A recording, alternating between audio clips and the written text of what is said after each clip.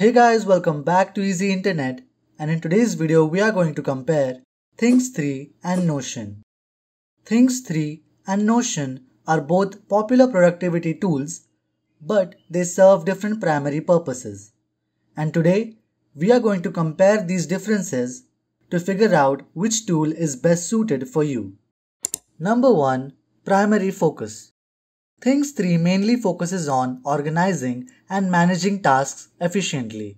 It offers features like project management, deadlines, priorities, and recurring tasks.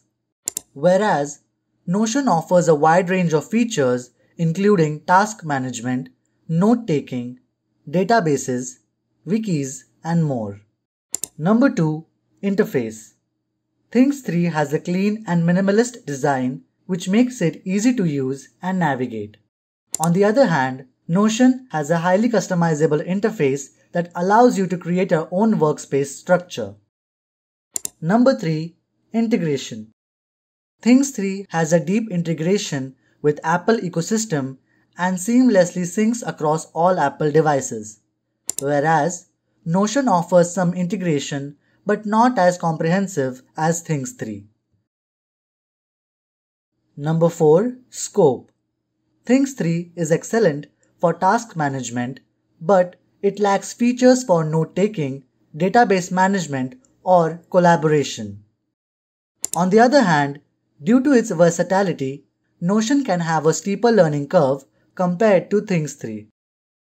Conclusion: choose Things 3 if you primarily need a dedicated task management tool with a simple interface and a focus on getting things done.